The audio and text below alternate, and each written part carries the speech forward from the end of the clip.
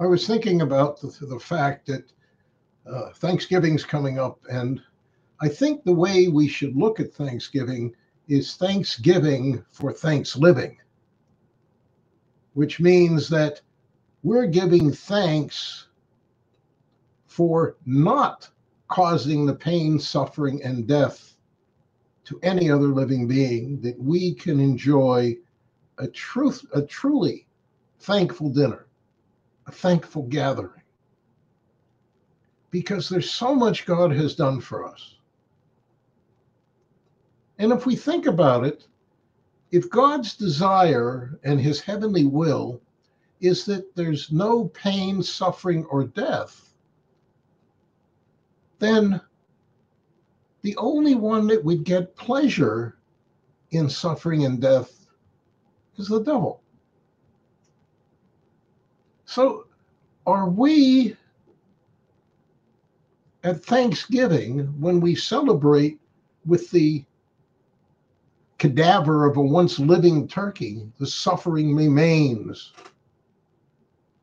of that turkey, are we actually giving praise or thanksgiving to the devil?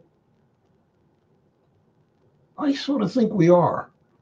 Because if we're praising something that is counter to God's heavenly will, how can that be honoring God? It can't. So what's happening in this world is we're putting God, because of the corrupt way of this world, we're putting God in a position of being a cruel being because he delights in the death of animals. That's absolutely blasphemous. It's phony. It can't be true, because we're told that God's heavenly will is without pain, suffering, or death. That means it's true peace. And that's what we have to think about. You can't have a worldly evil and thank God for it. I mean, unless you like evil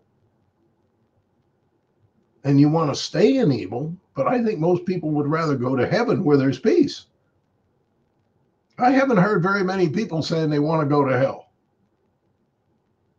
Well, why don't we think about everything that way?